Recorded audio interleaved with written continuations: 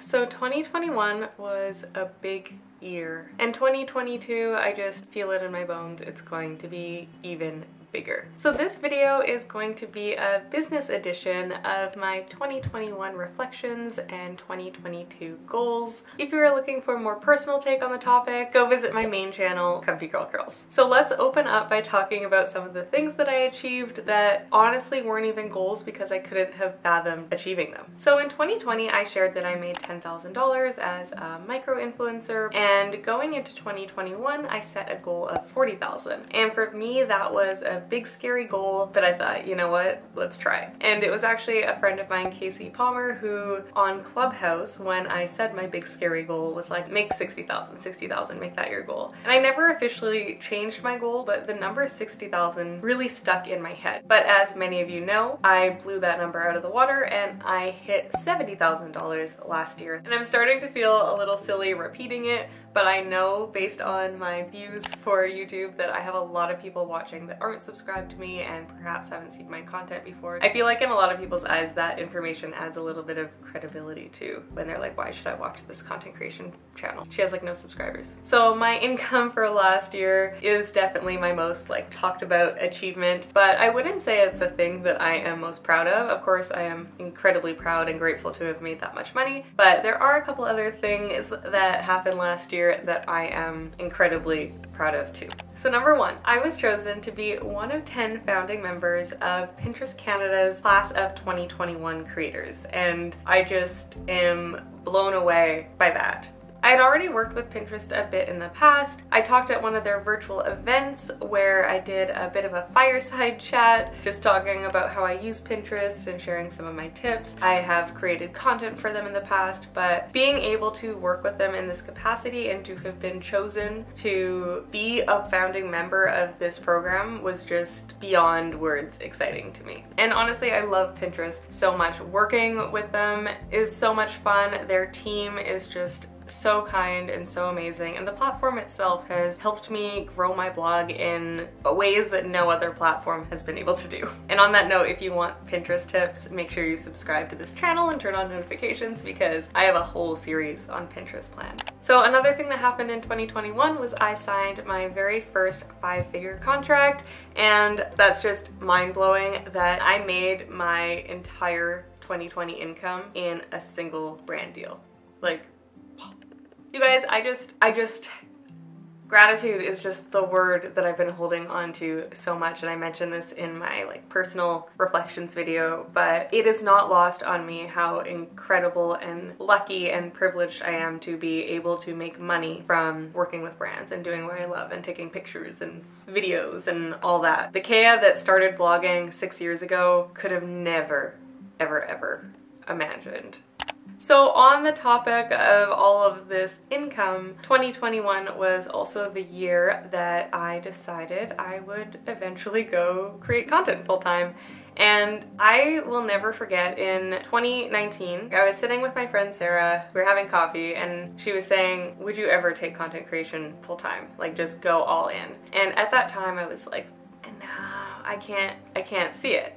Not because I didn't like it, but because at that time I think I had had a brand deal for like 75 bucks, and that was it. That's like the most money I had ever made from it. But she is really the one that encouraged me to go for it. And part of this discussion was I was pretty all in with writing at the time. I've always wanted to be an author. I love writing young adult fiction, just putting that out there. And she had said to me, you know, writing will always be here. There is this sort of perception that you can only be a successful writer if you get in young, but that is not the truth. But the reality is, with influencing, there is a bit of an expiry date, especially as a woman, but I digress. If you want to go support the person who pushed me to continue on this content creation journey and then as a domino effect helped me create content to help other creators, go check out Sarah Suk. She is the author of Made in Korea. If you like young adult rom-coms, go check it out. Back to the topic of quitting my job. Around September of 2021, all of these opportunities were starting to pick up steam, and I started to realize how to really monetize what I was doing. I basically told my boss that I wasn't wasn't going to be around for that much longer. And I know some people laugh at me when they're like, oh, okay, so you put in your 2 weeks, you put in your 2 months. No, I gave like a 6 month to 8 month to maybe 10 month notice. Yeah, the timeline of the when is really up in the air right now. So part of me planning to eventually go full-time was starting to think about my finances a bit differently. And what that meant was, in anticipation of only having one income, I had to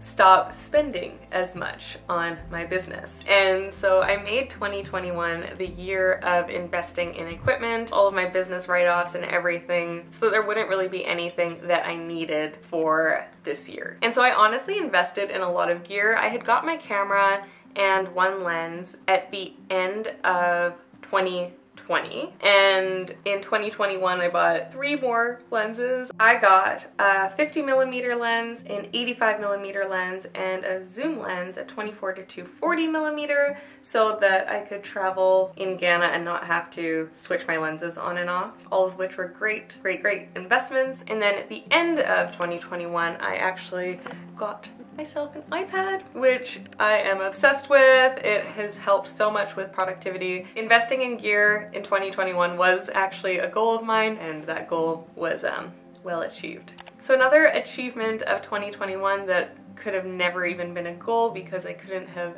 fathomed it was getting in touch with Google. I was able to do a Creator Spotlight interview, which was posted on the Google for Creators YouTube channel, and in that video I talk about how to generate passive income through product reviews, so if you're interested in that I will link it below. And out of that relationship I had the absolute honor of traveling to Abu Dhabi, to VidCon Abu Dhabi, with the Google for Creators team and co-speaking with them, giving a presentation. And like, I was able to bring Darren as my assistant. He did a fantastic job, and it was just so cool to be in a space where people take what you do seriously and they see the value in it. And I'm just still so grateful that they chose me or wanted to go with me, because there's just so many creators out there and just so many people with great information to bring to the table. So let's jump to some 2021 goals that I did not achieve. First being monetizing my YouTube channel. I launched my Comfy Girl Curls YouTube channel at the beginning of 2021, and I was like, I'm gonna be so consistent and we're gonna get monetized by the end of the year, and that did not happen. I got so overwhelmed with all the sponsored content that I was doing last year, and I was just so busy that YouTube became a lower priority. I just sort of posted as brand deals needed, and I think I ended the year with like 300 subscribers, and it kicked up to about like 700 because of that TikTok video that went viral. But another goal that I failed at was pumping out blog posts the way I wanted to. Same sort of thing, where Instagram content, because that's where a lot of the brand deals were, and Pinterest content really took priority for me. My goal last year was 29 blog posts, and I hit 21. It's not the worst, it's just that 29 was a really conservative number. Like, I eventually want to be pumping out blog posts like weekly. Another thing that I failed at was pumping life into my Black bloggers support group. I have a Facebook group, and I started that a long time ago just as a way to, you know, support the community and to have Black content creators connect with each other, share their best tips and practices. And I really wanted last year to put a lot of time and effort into making this a valuable place, but again, time, just not enough of it. So here's to reattempting in 2022. Overall, the goals that I didn't achieve really had to do with the increase I saw in paid content, which I'm incredibly grateful for and, like I said, didn't anticipate, but I really hope to be able to find a bit of a balance in 2022. Now let's look at 2022 goals. So a huge thing for me is to learn how to better use my gear. So I invested in all of this awesome, relatively expensive gear. Now I want to learn how to use it. And I think I'm starting to get there. Like, this video, I mean, it's not the best, the sun's changed and everything, but this video and all of the videos I have filmed on this channel so far are using my Canon RP and my 35mm lens, and it is the same exact setup that I used at the start of 2021, but look at the quality difference.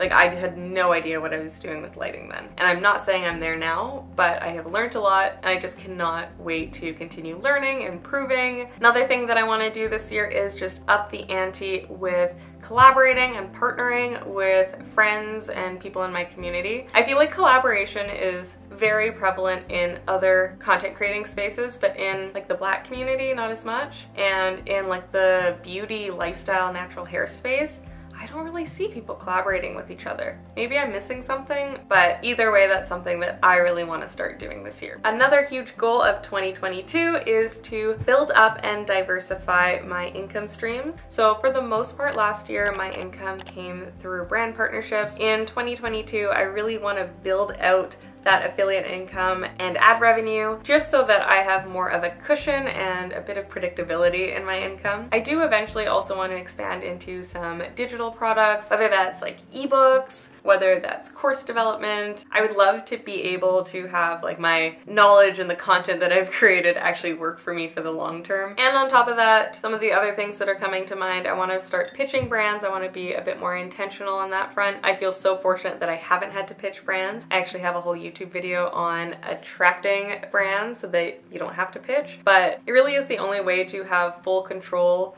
over your income, over what you do. And last but not least, in terms of my big goals that I'm really thinking of, I would just love to be more organized. I've started using Notion and I am still loving it because I used Trello for a while. I got really pumped up about it and it just didn't stick. I plugged in all the information, but I wasn't using it actively. Whereas Notion, I keep it up almost 24/7. I throw every idea in there. It is the hub of absolutely everything. So I just want to end on a few rapid fire measurable goals. I have actually got my Notion board here where I wrote them down. So I would like to post in 2022 30 blog posts, upload 25 YouTube videos to Comfy Girl Curls, 50 YouTube videos on Creating with Kea, this channel, and I would like to hit 6 figures business income. Let's see if we can do it. And that is all she wrote. Thank you guys so much. If you made it to the end, let me know. I am so curious to see, who is still watching. But all I can say is that I am just incredibly excited about 2022. Last year just left me feeling so grateful, so I'm hoping that that really continues for this year. You guys know the drill, but if you enjoyed this video, want to see more from me, all that jazz, do hit the thumbs up button, give it a subscribe, and if you want content creating tips and don't want to miss any future ones, make sure you turn on notifications. Until next time, hello. No, okay, no, you can stay if you're not making noises. You're gonna knock off all my jewelry. Oh! Okay, I got you. There goes all my stuff. Okay, where was I?